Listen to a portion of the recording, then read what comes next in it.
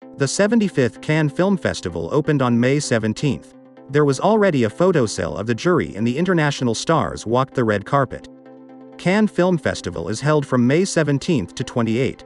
The festival traditionally features one of the most glittering red carpets in the world. Indeed, the number of designer gowns and artful outfits can only be rivaled by the Oscars and the Met Gala. During the festival, stars travel from Hollywood to climb the red carpet steps, showcasing their finest costumes and gowns, which are often custom couture. After the Cannes Festival was cancelled in 2020 due to the pandemic of the previous years, Cannes is back in full force. This year, the stars are ready to show the world again what true glamour is all about. This year the festival jury was headed by French actor Vincent Lindon.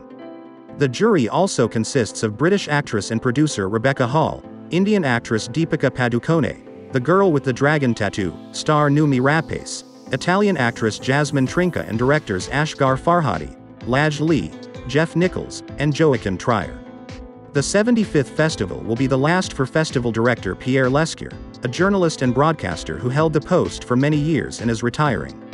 He will be succeeded by Iris Knobloch, who is the first woman to be elected to the position.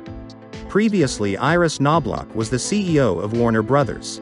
This year's film festival opened with Final Cut, directed by Michel Hazanavicius, a remake of the Japanese film Zombies in One Plan.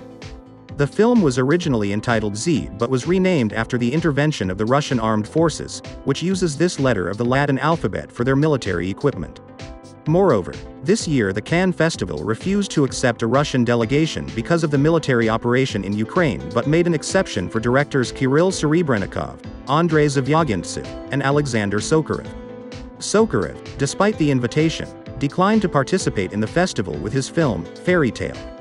Julianne Moore, Eva Longoria, Nikolai Coster-Waldau, Maryam Uzerli, and other stars attended the opening ceremony. At the opening of the film festival, the president of Ukraine Volodymyr Zelensky also spoke to the guests via satellite. He gave a 10-minute speech, quoting Charlie Chaplin and talking about the war in Ukraine. He was greeted with a standing ovation.